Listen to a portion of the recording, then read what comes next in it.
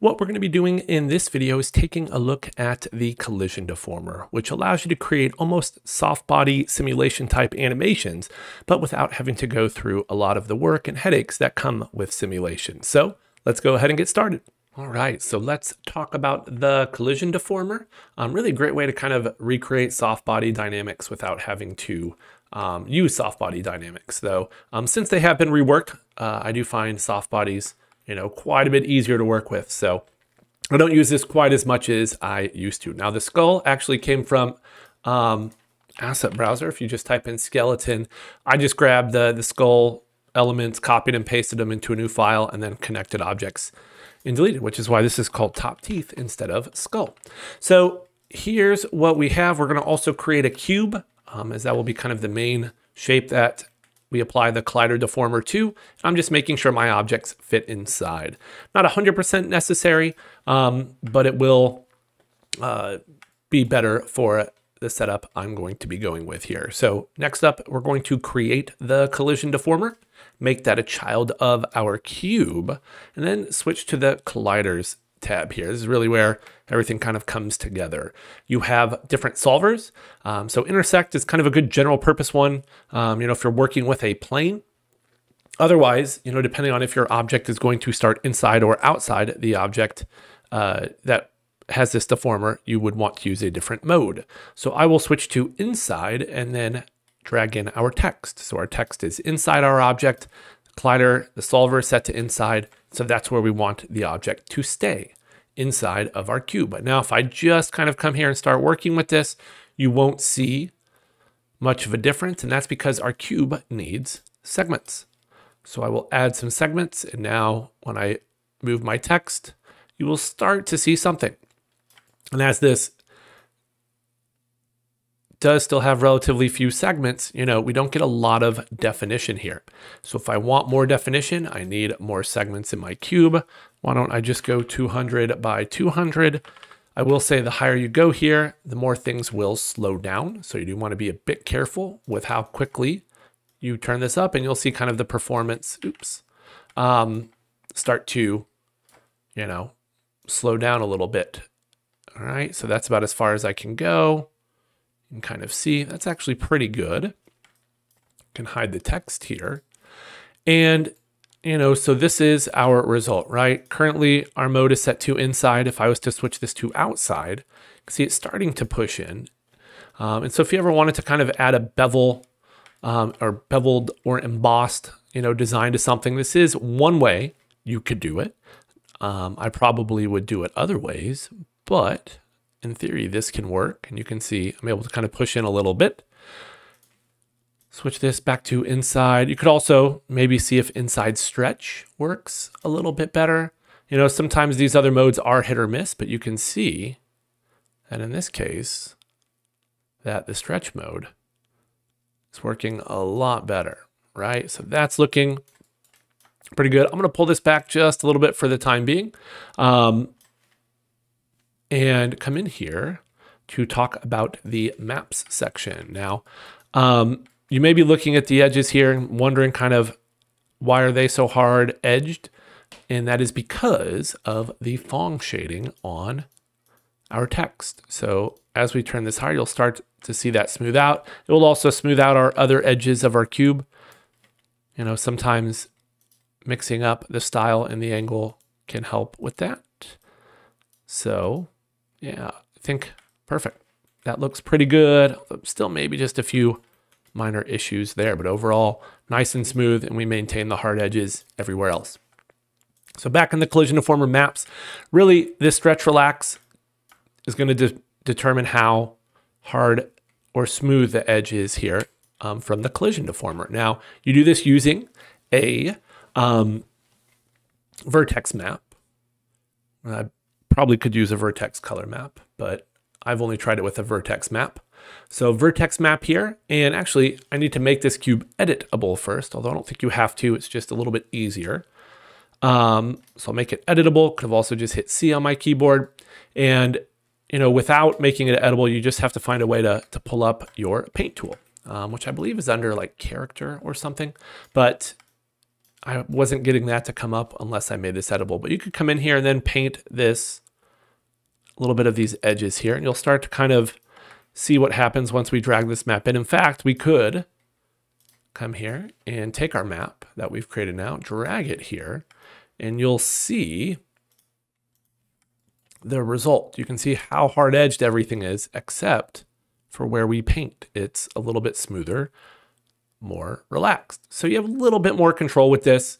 You know, you would need a pretty high polygon mesh for me to be able to paint the detail exactly where I wanted it. I could also maybe use just a field. So, you know, maybe something like a random field, just add a little bit of randomness to that.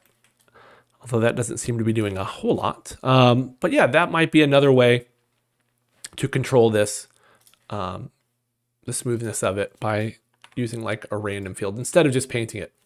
All right, so that's looking pretty good. Coming here to the cache section, you know, as this does start to slow down, as you add more points and segments to, you know, the cube in this case, if you animate it, you could absolutely cache this to help speed things up. From my experience, the cache does take quite a while, just all things considered. So just keep that in mind. It also does take up quite a bit of space in your memory. Compressing that should help. And then if you make any changes, you will want to, you know, update the cache, recalculate it, and that type of stuff. So there's that. We also have our advanced section, which really can control the quality. And I'll kind of show that with the skull here as well. All right, so skull, not really doing anything because we have to add it as a collider. Now I can come here and start pulling this. And it's actually doing a pretty good job here. But just for fun, if we switch back to, say, the inside mode here, you can see it breaks pretty quickly here. And what I found is the steps is a great way to kind of fix this. You can see the text completely disappeared once we switched that mode.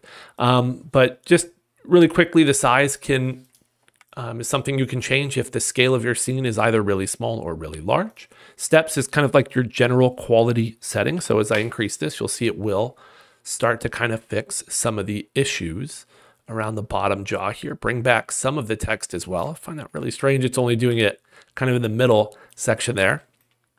And also that we just have that little bit that is still kind of broken. So that's really interesting. But as I mentioned earlier, with using too many segments, increasing the number of steps can also kind of slow things down a lot. And also one thing I've noticed with steps is that it starts to fill in some of our letters here. So somehow more of our text is back. This could just be a situation where we need to turn the deformer on or off, maybe move the text forward and back again, you know, because it's a bit strange to me how it's only forgetting that one part of the letter. Stretch is almost like adjusting kind of the fabric here and how far we want this to stretch back. So I'm going to turn down the steps again and we'll switch back to our text. All right, which maybe we'll move just a little bit further back. There we go. So the stretch property here, as you make this larger, it's going to have this like stretch further back. And so that's one way you can kind of soften things up a little bit. Same with relax. It's just kind of smooth the edges here. So as I turn this up, maybe to like 16, we should see it get a little bit softer there as well as everywhere else. Not perfect. Still could maybe be a bit smoother. You do want to consider the underlying geometry here. It is text with a hard edge, but you also just want to think about the number of polygons you have, right? Like it just can't bend that smooth because we don't have that many polygons. So using more polygons, you know, and sometimes even throwing it into a subdivision surface, at the end, can help smooth out the end result as well. But ultimately, you know, we're still going to have some of those hard edges. We could also use a different, you know, deformer to help here, like smoothing, all right, to kind of help smooth things. So now, right, that's almost too smooth. We can't really see what we're doing. but that is starting to smooth this out and give us something that looks pretty good. Still losing a little bit of definition. What I would probably do is come back here, make sure we're set to inside stretch because that was giving us a really good, result. Maybe pull the text a little bit further out so we can really kind of push this, and then experiment a little more with the smoothing. And let's see what our advanced section is here. So stretch is pretty high. Can maybe turn that down. The steps are pretty low. So I don't think I can do much more.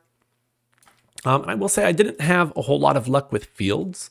I did use that, without caching it though. And that I wouldn't think that would make a difference. But for instance, if I create a linear field, right, you'll notice that it's kind of working if I hide the text and the skull. But if I move this, it doesn't really update. So it's like it works at the beginning, but that's it. So there's probably something I'm missing here. I think fields could be an interesting way to animate this, but it just doesn't seem to really work. And I don't know if it's because it's, not updating, turn off smoothing, that type of thing, but it just wasn't working the way I was expecting, which is a shame. Because like I said, I think it would be a really interesting way to work with this. So if anybody has any ideas about that, let me know.